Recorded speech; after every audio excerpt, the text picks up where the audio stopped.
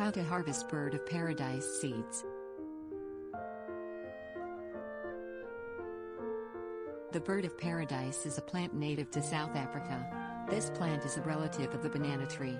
The bird of paradise received its name because the flower looks like a bird in flight. The leaves are around 6 inches wide and 18 inches long. This is a tropical plant, grown as a houseplant in places where the temperature gets below freezing. Collecting your own seeds is an economical way to save money that you would otherwise spend in purchasing a new plant or seed. You can give the seed away to family or friends, or sell it online or at farmers markets.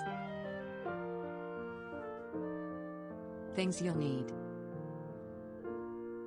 bowl, tray, envelope or sealable bag. Watch the bird of paradise for seed pods after it has flowered. Pick the seed pods when they are mature. You can tell they are ready to pick when the pods are tan-colored with dark brown stems. The pods are woody and pointed with large, shiny black seeds inside. The bird of paradise seeds have a woolly orange tuft on them. Have a bag or a bowl ready, because the seed pods may be opening at this point and you do not want to lose them. Put the seeds in a paper towel-lined tray so they can finish drying. Pop the pods open and remove the seeds. Place the seeds back on the tray and allow to dry completely.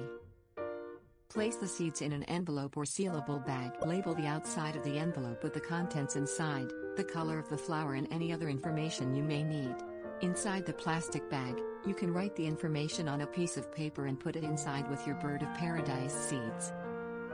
Store the envelope or bag in a cool, dry place until ready to plant.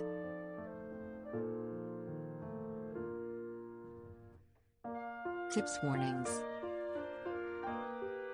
Before planting, soak the seeds for 24 hours.